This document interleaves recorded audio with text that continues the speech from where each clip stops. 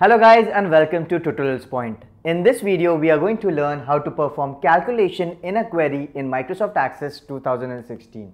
Now calculate fields are what are these? Now these are special type of field that help us to calculate the values from other fields. Now let's take for an example that I have a database, a student database in which in one column I have the student name and in other few columns I have the marks. So a calculated field will help me to calculate the total of all these particular subjects all together by building an mathematical expression. As you can see, to perform a calculation field you must enter a mathematical expression which is made up of the fields that you want to specify, and it will also involve some mathematical symbols. So it is very simple to build a mathematical expression and to perform a mathematical calculation in a query. We'll get a better understanding of how to perform a calculated field in Microsoft Access in our practical approach.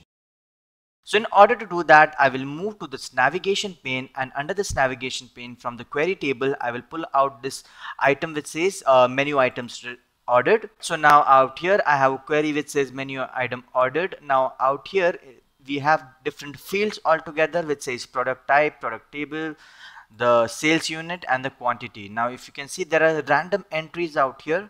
Okay, so we have some repetitive entries as well.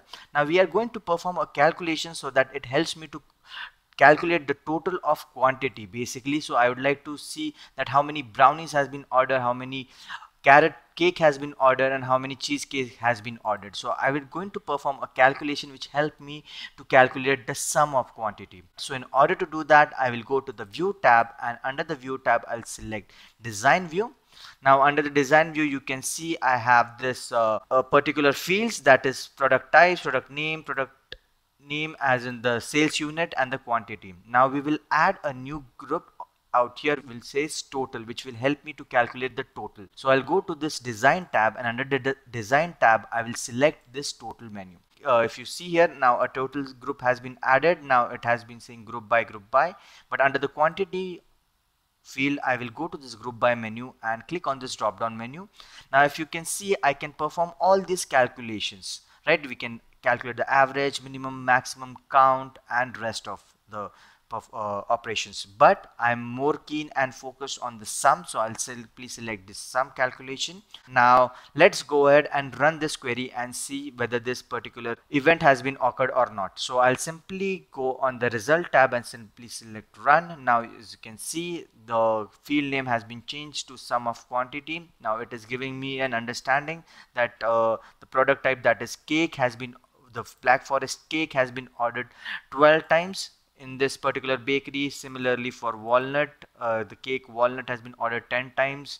Out here I have cake with cheesecake, it has been ordered 21 times, seems to be a very popular product. So out here I can get an understanding of my bakery, that basically how much product has been sold and which is the most popular product which the customer is giving an order back to back. All right, also the one thing which I like to share with you guys, if I go down a little bit, you can see the cupcakes for carrot have some repetitive entry out here. So if you can see that cupcake carrot has some repetitive entry, but in the sales unit I have it as 1 dozen and single. So basically there's a difference, that this will take this as a unique entry because the quantity is totally different. So basically cupcakes for carrot has been, for single order it has been ordered 10 times, but for 1 dozen it had been just ordered for 1 time. So basically it is taking this as 2 separate entity altogether. Alright guys, so this is how you can perform a query calculation in Microsoft Access 2016. That's all for this video.